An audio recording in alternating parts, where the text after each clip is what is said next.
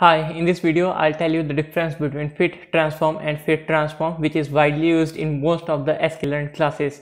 So I'll explain you with the help of Imputer. Let's start the video. So here I'm in Spider and I have loaded the dataset, so I'll just run it quickly, and you see this is my dataset. How does it looks like? It has 3 columns in it, and every column has a nan value. Now for those of you who don't know about what Imputer do, it generally is used to fill out those nan values with some strategies such as mean or mode or like average. Okay, so let's just first start by importing Imputer. Okay, so here I've imported SimpleImputer. Now I'll instantiate it. Now as I said, you can choose the strategy to be mean, median or mode, I guess. So let's just choose the strategy to be mean. Well, that's just by default, but let's just do it. So let us first talk about fit function. What fit function do? Now as I said, the work of SimpleImputer or Imputer is to fill the nan values with some strategy. In this case we want the strategy to be mean over here. Now when I say fit to this first column, what will happen? It will going to take all the required values to be filled with the nan. So in this case it will going to calculate the mean of the first column, but not going to fill with the nan because we are not calling transform, and the work of transform is to fill the values which are calculated at the time of fitting to the data. Now let's see what do I mean by that. Okay, so as I said, I'm going to fill my SimpleImputer with the first column, and when I say fit on the first column, then what it will do, it will going to calculate the mean and store it some type of temporary variable, and then next time when I will call the transform onto this imp, which is fit onto first column, then it is going to take the value from that temporary variable and fill out the values of with the nan. Now it doesn't mean that fit works differently in SimpleImputer and differently in, let's say, label encoder, or differently in, let's say, one-hot encoding. The working of fit and transform is just same. Try to understand what I am trying to tell you.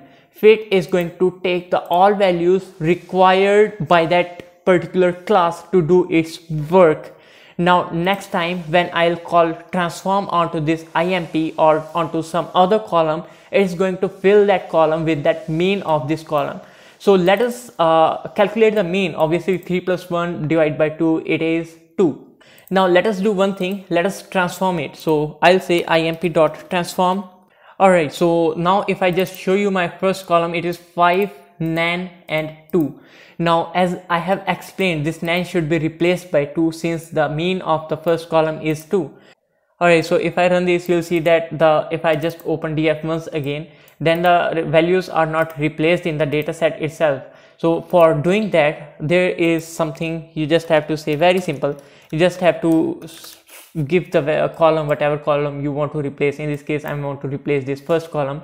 Since this is going to be a vector and this is giving us 2D array, returning us 2D array, so we need to reshape it to a vector which is length of 3. If I run this and open this df once again, you see that it is replaced by 2. Okay, so I hope now you know what is the work of fit and transform. Now what is the work of fit transform, fit underscore transform? Well, you can guess it. Fit transform just is the combination of fit and transform. It is fitting onto the data whatever you pass to it and then transforming it. So let's just quickly see that how it works. Alright, so currently we have this dataset over here. Now I'm going to fit and transform onto this column, which is second column, and it is having a mean of 5. You can calculate. So for doing fit transform, what I'll do, I'll just say imp dot fit underscore transform. It is going to fit on that data and then transform that data. So if I run it and I show you my df once again, you see that it is 6, 5, 6, 4 and 5. So this is basically all about fit transform and fit transform. I hope you should have no queries now regarding fit transform and fit underscore transform. If you have still any queries, you may just ask them in down comment section. That's it. Bye.